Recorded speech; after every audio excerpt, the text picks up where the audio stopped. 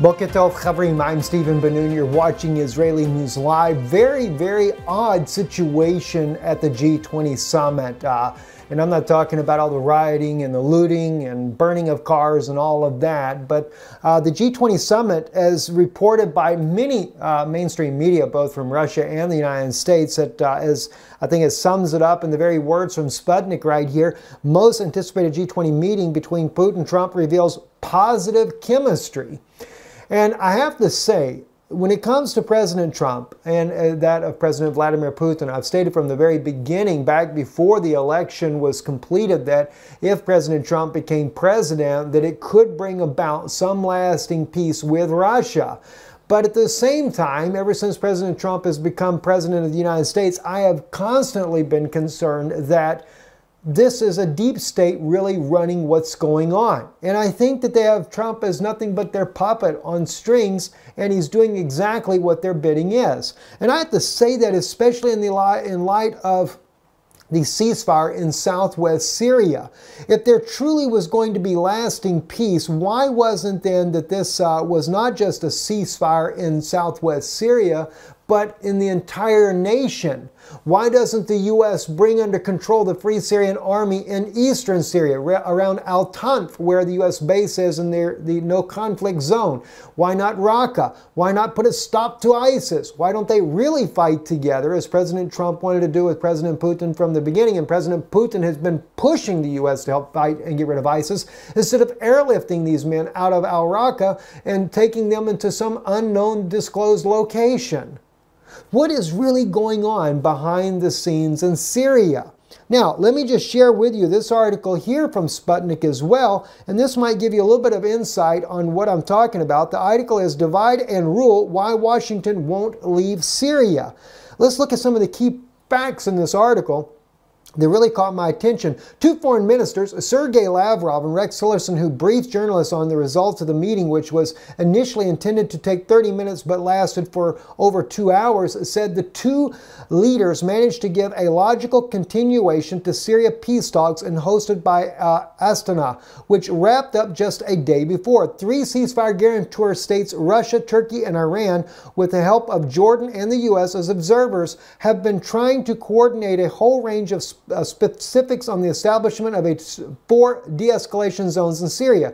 Experts from Russia and the United States and Jordan completed today the work of the capital of Jordan, Amman. They agreed on a memorandum of de-escalation zones in southwestern Syria in Dara, Quneitra, and Al-Swaid provinces, which will have a ceasefire enforced from midday Damascus time on July 9th, which is tomorrow, Lavrov told reporters immediately after the Trump and Putin meeting. All right, now here's what gets rather odd. Look at where this is at. We're seeing here on our map here, we have Damascus here, Lebanon, Israel, the Golan Heights there in Israel, also Amman, Jordan, where the U.S. has forces here near Dada is right here in this area here. Al-Swaid is right here. All right, so all this area here, all the way even on the border of Israel and the Golan right there, coming up, Quneitra is right here on the border here with Israel. All these areas is where the Syrian military has been having great success in defeating ISIS and Al-Qaeda. But yet the U.S. wants a ceasefire so that they don't fully overtake the Al-Qaeda and ISIS armaments that are there. It's very puzzling to me. I appreciate the fact that they're wanting to bring a ceasefire, but if this was really a ceasefire that was meant to benefit the Syrian people, the Syrian government, then why did they leave out the entire country? Why not Al-Raqqa, way over here to the north? Why not Deir ez-Zor? Why not Al-Tanf, where the United States already has their own base? The U.S. has 8 bases inside of Syria without the permission of the Syrian government. So the land is being carved up not because of President Bashar al Assad, who is the rightful president to the people of this nation, but they're carving it up once again like they did during World War I. What is this under? The French mandate, I believe it was? Or was Syria the British mandate? I think it was the French mandate was the dividing of Syria. Again, we're seeing biblical prophecy. They divide the land for gain, or the earth, Adamah, for gain. Not Israel specifically in this case here in the prophecy, but all the lands of the Middle East. And they keep doing it for their own gain. You keep seeing prophecy. I actually just started a book yesterday that is specifically dealing with all the prophecies that are being fulfilled in the Middle East and what's coming. So don't get your mind totally off the main idea. Don't kid yourself. NATO, the coalition, is going to take down Damascus. Their eye is on that target. But if they don't get a ceasefire in there somewhere and get their men regrouped and rearmed, they're not going to be able to take it. Not without it being very obvious of what they're doing. Because you see, the Syrian military, neither the Russian military nor that of the Iranian military have fell for the bait to draw them into a conflict to justify taking this all down. I think this is what it is. It's a game. It's a play. So I want to share with you one other thing here as well. A little bit off subject, but still about the war in Syria. Vanessa Beeley, she actually tweeted this article out here. U.S. threatens world seed security in its war on Syria. Fascinating article here to actually read. It was written by Brandon Turbeville. Don't know if I'm saying his name right, but anyway, the International Center for Agricultural Research in the Dry Areas is one of 15 important international agricultural research centers. It is also the host of a seed bank which contains 150,000 samples in its temperature-controlled seed vaults. But here's what gets really sad.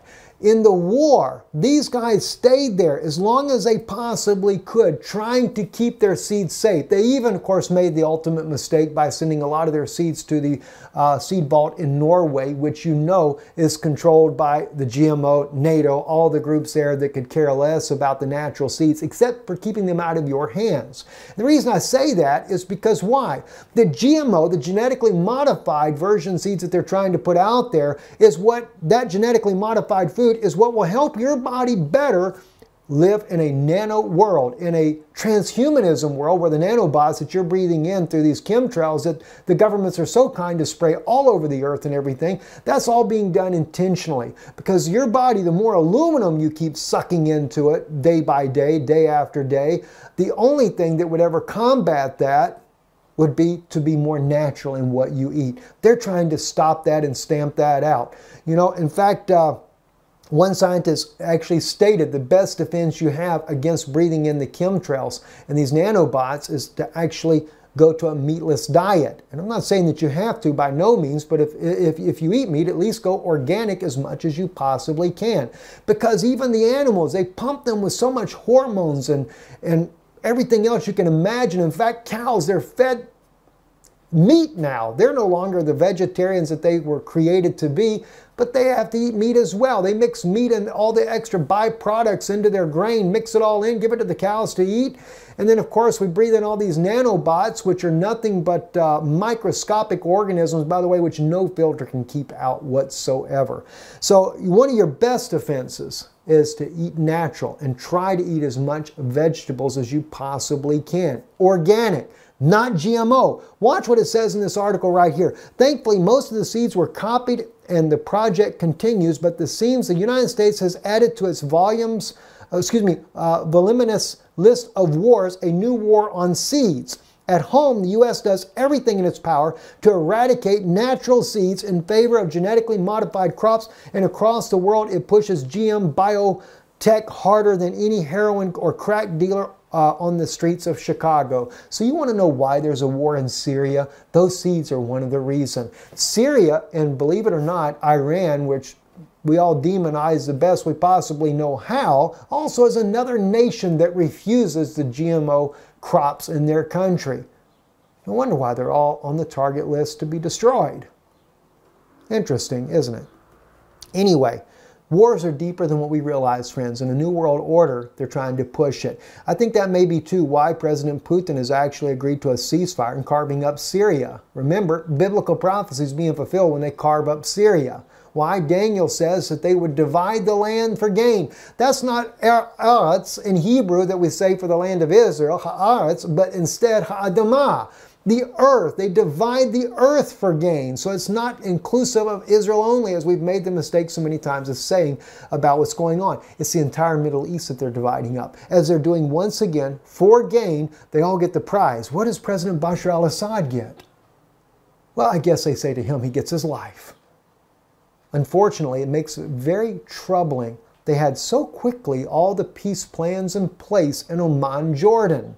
One of the strongholds for the Pope of Rome, I do recall. And another interesting thing is the fact that Mr. Kissinger visited President Putin recently. I can tell you for one, I know some journalists that are very confounded by the move that President Putin has done. I think it's so that ISIS and Al-Qaeda can regroup and get prepared for a coming attack on Damascus. Hopefully I can write this book fast enough before they do the attack so you can see that what I'm telling you is the truth. I'm Stephen Ben-Nun. You're watching Israeli News Live. Shalom.